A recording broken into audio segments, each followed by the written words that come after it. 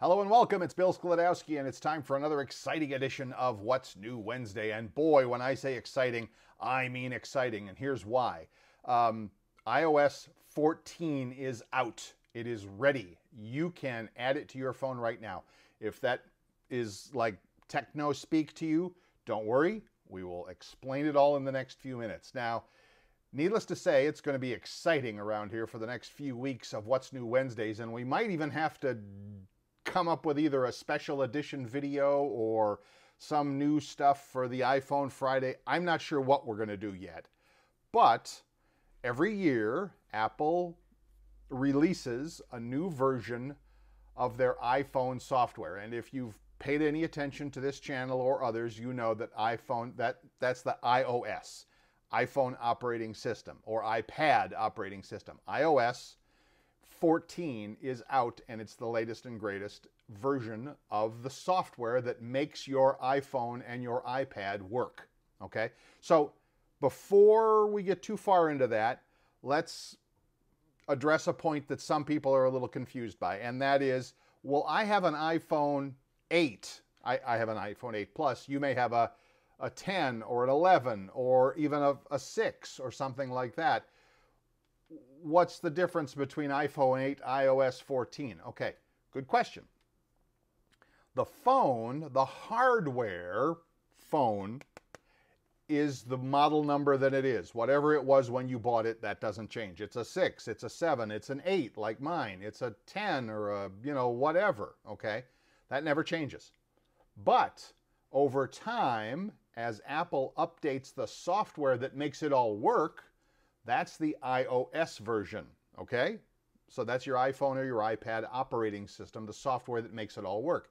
And unless you have a very old phone, and I mean 5 or maybe a 6, I'm not sure, that you can continue to use the new iOS versions as they are released. It's free, that's downloaded to your phone, you get to use it, it costs you nothing, and Apple just sends it out as a regular update. So that's what we want to talk a little bit about today, talk about the updating process, and get you ready to kind of get into the learning mode here as new features. Well, there's a ton of new features. Can you tell I'm a little excited about this?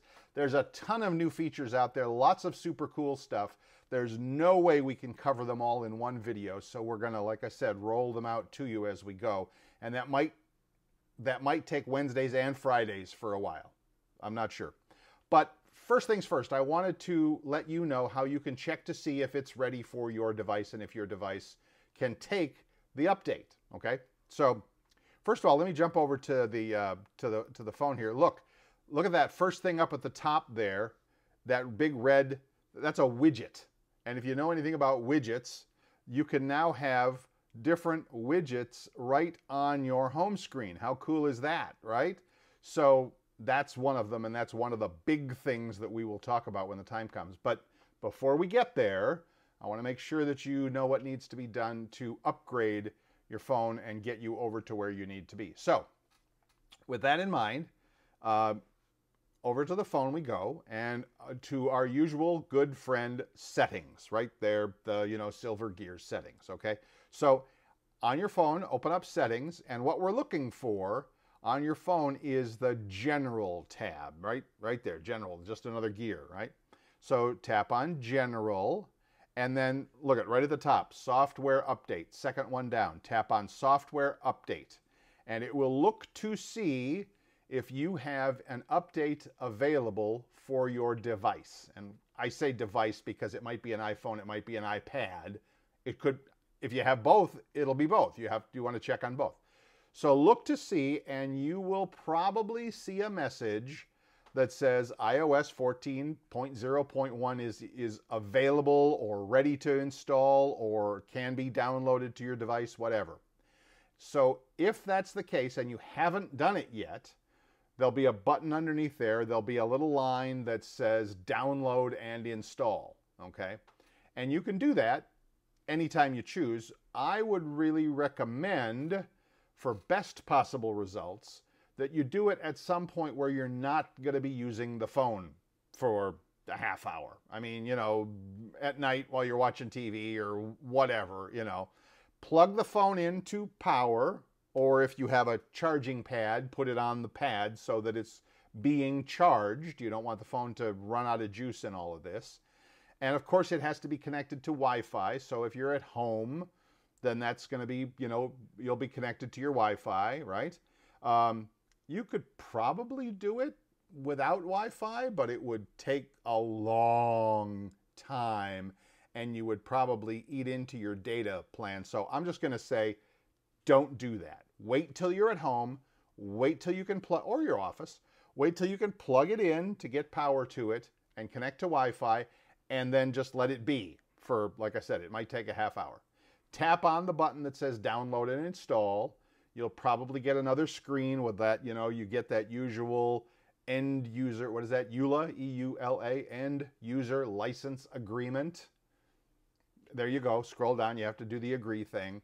And then it will do its thing. The phone will download the needed software. It will install it and it will restart. And when you do, your phone will prompt you. You won't be able to use your fingerprint or your Face ID if you have the, you know, newer phone with the Face ID. You'll have to type in your password, the actual password that you use to set up the phone. So, you know, make sure you have that handy. Don't lose that, or you're going to be locked out. And then your phone will be up to speed on iOS 14. And if you want to check, you can come right back here to Settings, General, Software Update. And then when you are done and you're ready and you're good to go, you will get the same message right there that I have your software is up to date. Ta-da! All right, so you might be wondering, well, what is that going to get me? And I will tell you right from the start that you won't see this big widget at the top. We're going to spend probably a couple of full videos on these widgets that you can now put on your home screen. But let me show you one big thing that you're going to notice. And so I don't want you to, you know, like freak out over. I know you're not going to freak out. We're all adults here.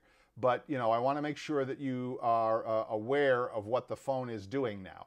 So we always know that you can slide, you know, screens back and forth and, you know, side to side to get to the different screens that you have with your apps and your, you know, buttons and stuff like that on them. But if you slide one and then, all right, it looks like if you look way down at the bottom there, there's those two little lights. See the left, I'm on the first one, now I'm on the second one. If you've been with us for any time, you know that that indicates that you have two screens of information that you can look at, you know, full of buttons and stuff. But in iOS 14, they have added another one. So when you get to your last screen, swipe again from right to left across your screen, and oh my, look. This is the new app library that is on your phone after you update to iOS 14. All right. Now, what has happened here is that the software has gone out and done its best to group all of your apps according to categories. So like you can see, you're always going to have at the top, you're going to have suggestions and recently added, which are ones that you've just had, you know, recently downloaded or recently added. But then under that, there you go. For example, I have productivity, social, utilities, entertainment, travel, creativity, information. So I didn't make up those names. The phone does. The software creates the groups. And if you have a group with 4 things in it, like look at my suggestions up there, I can tap on any one of these apps and it will just automatically start it. So like if I wanted to start up the NFL app and see who's playing the football, I just tap on it and it starts up the NFL app, same as always, okay? But if you have more than 4 items in a group, you'll notice every group shows 4 icons, right? 4 buttons. But look, for example, at, well, either of the 2 at the top there where it says productivity or social, there's 3 icons or 3 buttons, and then there's a small group of 4 more at the bottom right. And that's showing you that there are more than just 4 buttons or 4 apps in this group, right? So for example, my productivity and finance there, I can tap on any of the 3 individual apps to start up that app. But if I want to see what all of the apps are in this productivity group, I tap on the small bundle of 4 of them there down in the lower right corner, and it opens up all of the productivity. I got 100 of them, right?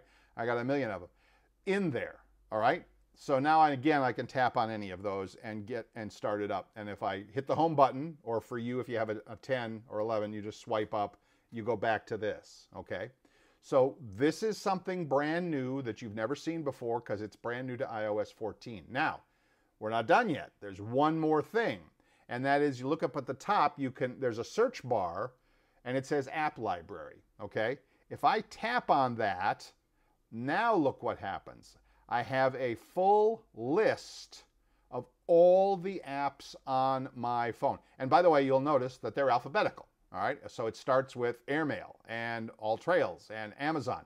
And I can scroll down, scroll down, scroll down, scroll down, scroll down, scroll down, scroll down, and then just keep on going. You'll also notice at the far right side there's a little tiny row, a vertical row of letters. So if I'm looking for an app that begins with a Q, I don't know what that would be. I could tap right on the Q. Oh, look, it goes to QuickBooks. Clever. And it goes right to it.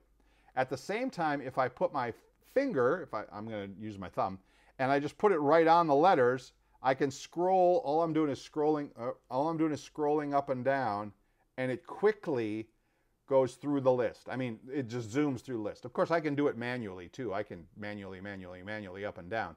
But if I grab on and put my finger on the side over there, it goes much faster through the list. And last but not least, if I'm looking for a specific app, I don't know, Domino's Pizza, I can tap at the very top where it says App Library, and I can start typing it, D-O-M-I, and there it is, Domino's Pizza. You know me and pizza. All right, so that's 2 of the big new changes in iOS 14. And that is your home screen is going to look the same. Don't worry, we'll get to the widget thing, you know, in a coming video.